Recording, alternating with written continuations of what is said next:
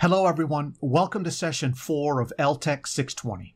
In this week's video, we're going to focus on critical reflection 3 and introduce the concept of working with grids. But before we do that, I want to introduce you to the First Things First manifesto. The First Things First manifesto was written in 1964 by a graphic designer named Ken Garland and 20 other designers, photographers, and students of design.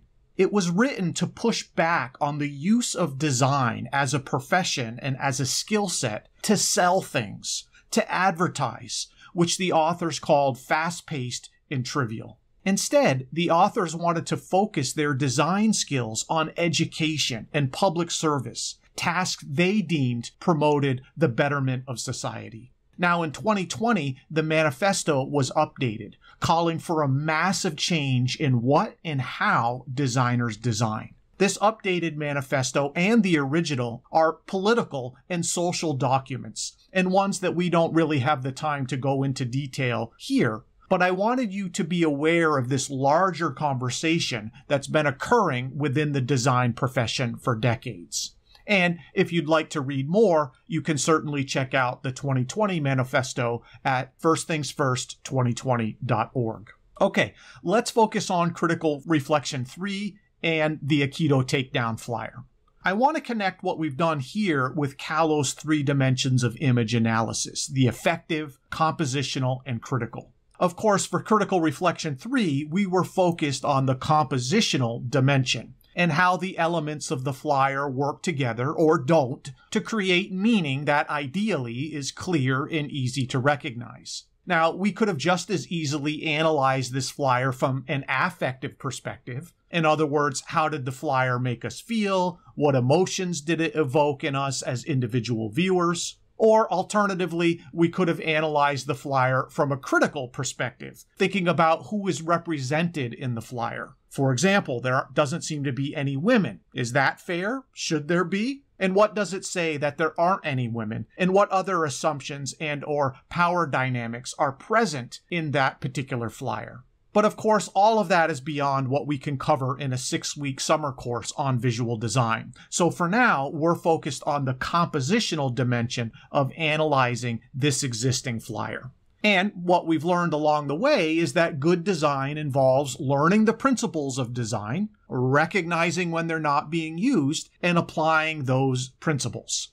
The Aikido takedown assignment, of course, demonstrated that it's one thing to be able to recognize when the principles are not being used, but it's quite another to actually begin to apply those principles of good design in a meaningful way. Being able to do that, of course, comes with practice and iteration, a theme many of you picked up on in the Sansone reading. So let's take a look at the original flyer. And what did we notice? Well, some of you noticed right off the bat the poor craftsmanship. There were obvious imperfections, which I've highlighted here, and these imperfections, of course, detract from both the aesthetic value and the informational value of the flyer. In addition, in your reflections, you pointed out many other ways that the flyer did not adhere to the principles of design. Some of you noticed that the picture was not centered horizontally in the left column. Others noticed that the 2 columns of the entire flyer were uneven in their width, which disrupted the overall balance of the design.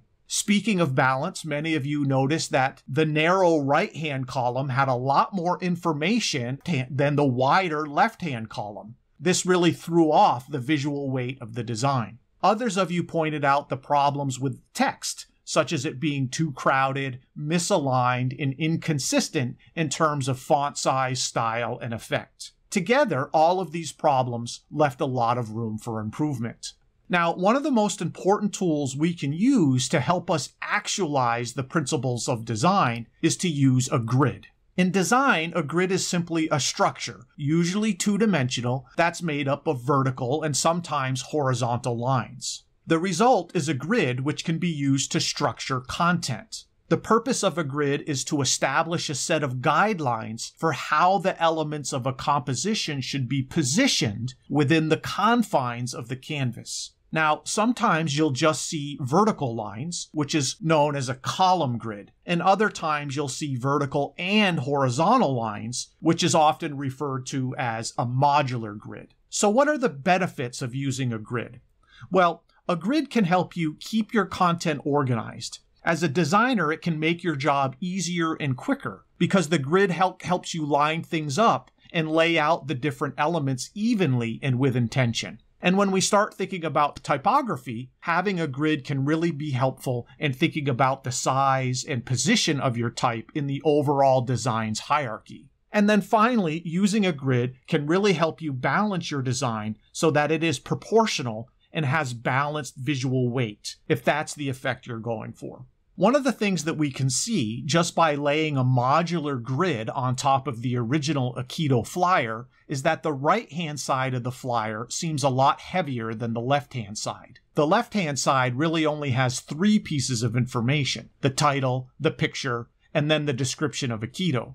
Whereas the right-hand side actually has quite a few different pieces, and it's really jam-packed with lots of semantic information inside, and all of that is text. Now, I want to show you what we can do with a grid system. So what we have here is an 8x11 grid populated with squares. And you can think of the space between the squares as gutters. And then, of course, we have rows and columns. You can think of each of those squares as individual modules. Now, what we can do with a grid system is we can combine those discrete modules to create larger modules. We could think of these as spatial zones within our design. And so here's an example where we have created 5 different spatial zones, keeping to the 2-column format of the original Aikido flyer design. Of course, there are other ways that we could mix and match these spatial zones. This is a little hard to see, but if I plot the grid system on top of the Aikido design flyer, this is where you can really begin to sense that part of the problem with this flyer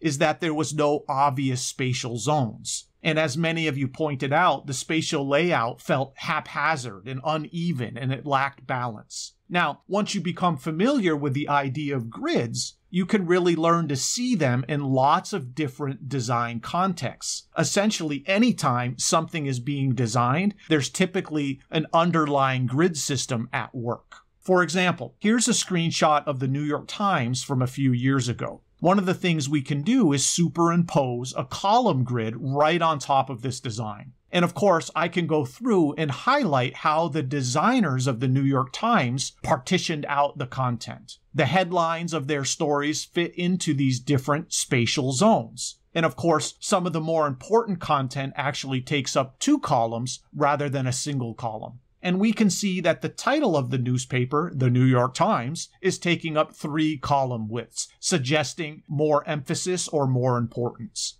Here's an example of a magazine. Using a grid system, we can begin to deconstruct how the designers of this magazine composed this particular article. Now, another trick that at least one of you mentioned in your critical reflection was the rule of thirds. I'm sure many of you have run across this concept before. The rule of thirds is often introduced in the context of photography and cinematography. So what is it? Well, the rule of thirds is simply a technique of composition in which a medium is divided into thirds. The idea is to create these critical points where you can position the primary elements of your design. The way you create the rule of thirds is simple. Just divide your medium into thirds, both vertically and horizontally. Here's an example of a famous photograph. One of the reasons this picture is so famous is how well the primary elements of the image, the 2 fighters, fall into the critical points of the rule of thirds grid. Now, of course, we can apply the rule of thirds to the original Aikido flyer. And when we do that, we can see it doesn't really adhere at all to the rule of thirds. Now, another way of thinking about composition has to do with something called induced structure. This is from a fairly old text called Art and Visual Perception. The idea here is that every canvas has what Arnheim called a structural skeleton. And in his book, he wrote, there are more things in the field of vision than those that strike the retinas of the eyes. Examples of induced structure are not infrequent.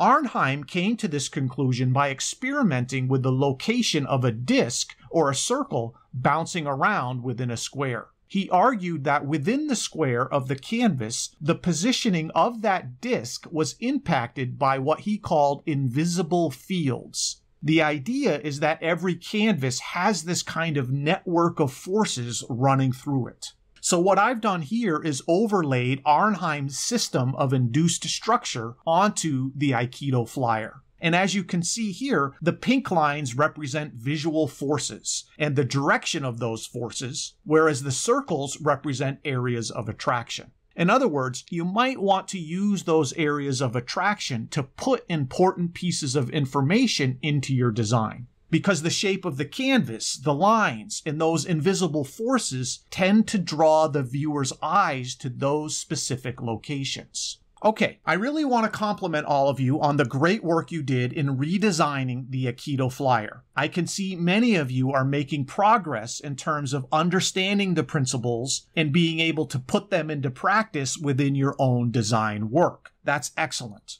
And before we look at specific examples, I want to encourage each of you to think about how the rule of thirds in Arnheim's induced structure system might reveal things about your designs. Feel free to try out those systems as a way of finding opportunities to strengthen your own design work. Okay, so let's take a look at some of your designs. Several of you used square or rounded rectangles to organize important information, call it out, and create a sense of balance within your designs. Other designs relied heavily on using simple lines as a way to break up the canvas and group important information. At times, this even created the feeling of repetition within the flyer. Another approach was to draw on strong angular lines to establish a layout and break up the design. What was interesting about these angled lines was how closely they mirrored the angles of the bodies of the Aikido practitioners.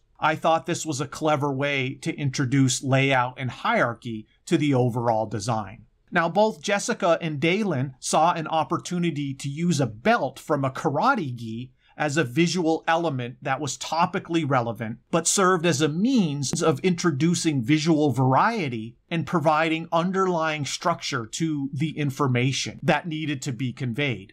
In Jessica's design on the left, there is a clear top and bottom half divided by the belt. And on Dalen's design on the right, he used the two ends of the belt to frame some center-aligned text in the middle of the canvas. Now, Melissa worked to create a very deliberate style with her design, making reference to anime and pop art. When compared to the original design, we can ask ourselves how these design choices changed the affective experience viewers might have when viewing the flyers. Which one looks more fun? Which one is more inviting and enticing to look at? Now, Hannah submitted several iterations of the same design, which I appreciated. And as you can see, all three versions have the same overall structure and information, but she decided to iterate on how to present the information about the classes. And she spent a lot of time playing around with the proximity, location, and form of that particular subset of the flyer's information.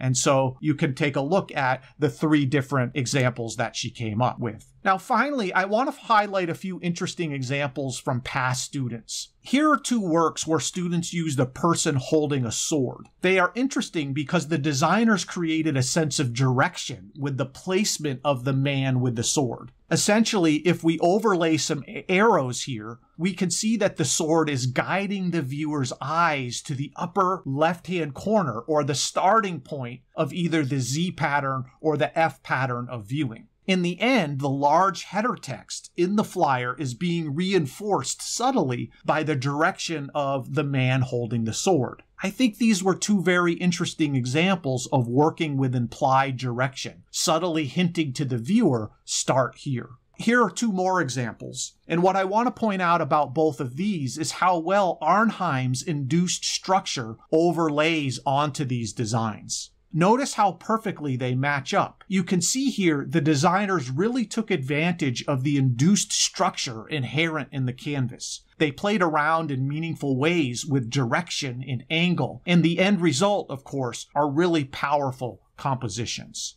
So where are we going with all of this? Well, our next few steps are going to be to introduce both typography and color. And I'm really excited about these areas, and I know many of you are anxious to have access to those two important parts of visual design work. But before we end, I want to introduce you briefly to the LTEC 620 graphic design rubric. I won't go into this in detail here, as you can read it yourself, but I just want to point out the 8 elements that we will be using to analyze and critique various designs we'll be producing moving forward. The very first element, of course, is clarity of message. From there, we get into a number of principles, including contrast, repetition, alignment, and proximity. We're also going to focus on 2 new elements, color and typography. And then finally, the last element is craftsmanship. And this is the idea that we want our design work to be clean, neat, and free of any evident imperfections.